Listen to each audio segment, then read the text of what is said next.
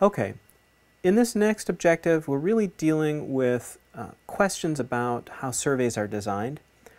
And there's just some terminology that you need to learn to get these questions right. The first important one is the difference between quantitative and qualitative.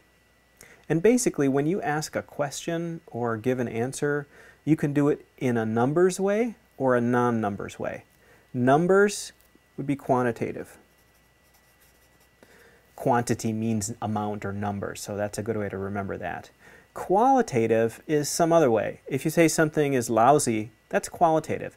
If you say, I give it a 2 out of 5 stars, that's quantitative because numbers were involved.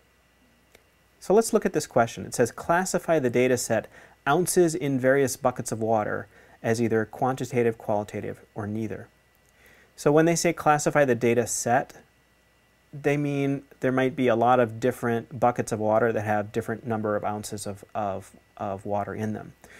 And in this case, the answer is going to be quantitative because we measure ounces in numbers, and that's what the data set would look like. This bucket has 12 ounces, this bucket has 64 ounces. So that's quantitative, not qualitative. All right, let's look at this next one. And this is actually a little bit trickier. They're asking you to figure out which survey question is unbiased. And in an unbiased question, what you want is no language that makes one thing sound better or worse than another. And you usually want a choice that doesn't seem to slant it one way or another. I'm actually going to start from the bottom and go up here. D says, are you dissatisfied with the poor service of your present electric company?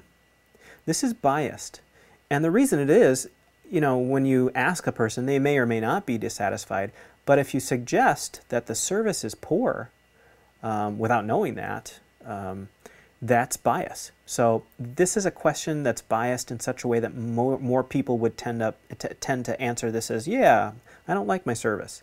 So that's biased. Let's look at C.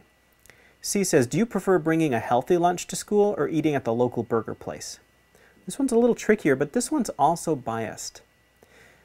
And it's the word healthy that makes the bringing a lunch from home sound a lot better.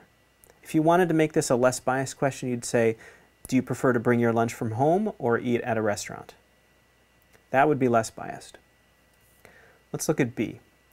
Do you think mature 17-year-olds should be able to vote in spite of their age? Again, we've got some language here that tends to make you want to answer one way. Well, of course, if the 17-year-olds are mature, they should be able to vote, even though they're 17.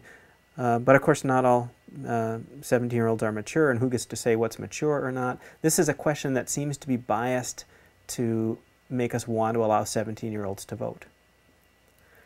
And then A says, do you prefer public television or cartoon shows? Now, public television and cartoon shows, those are pretty basic descriptions. It's just what they are.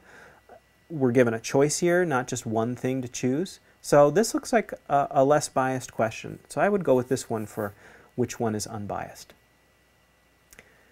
And then finally, we've got one other thing to look at here, the difference between open option survey and closed option survey. The question says, Cliff asks each student in his class, which is your favorite pet animal? And then maybe there's just a blank there. They could answer anything. They could answer cat, dog, they could answer iguana, they could make something up that doesn't even exist. So that's an example of an open option survey. There's no specific choice. But if you said,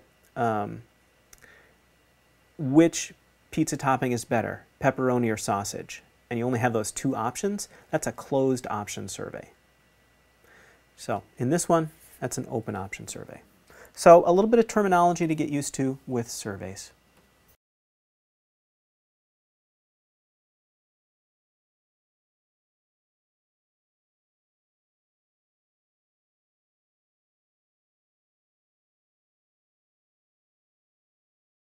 Okay.